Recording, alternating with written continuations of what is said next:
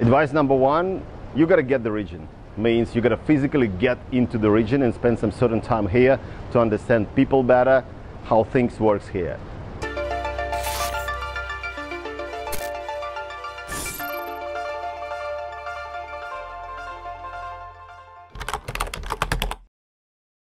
I think for the region I would see three major drivers.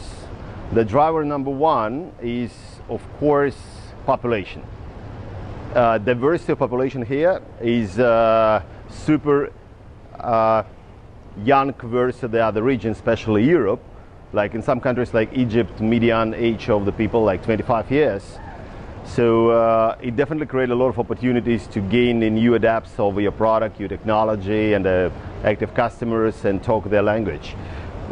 Driver number two is clearly mobilization, especially in Africa. Africa is almost 1 billion people continent, which getting mobile and adopting best mobile practices like mobile payments faster than any other region in the world. And the third one is definitely digital transformation. Out of 213 billion projected IT spend for Meta for this year, for 2019, almost 25 billion projected for digital transformation. Advice number one, you got to get the region. Means you got to physically get into the region and spend some certain time here to understand people better, how things works here. Thing number two is to really appreciate local culture and local rules of business. And advice number three, start to pay back, or better pay forward to community. This is what our experience says. I mean, we, like people who are resident here, I've been resident here for significant amount of time, and we decided to pay forward to community. Among all our initiatives, one been very remarkable for us.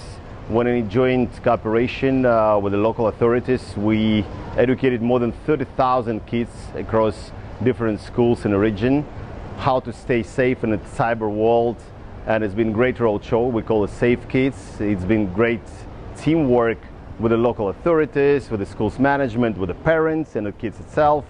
Been tremendous success. We definitely want to keep expanding that across the region, and on top of that we add in what we call Cyber Days, when we evangelize the cybersecurity profession as a great job to take in the future for students, to make sure we nudge them to the right path and give them a chance to obtain one of the most wanted professions in the world.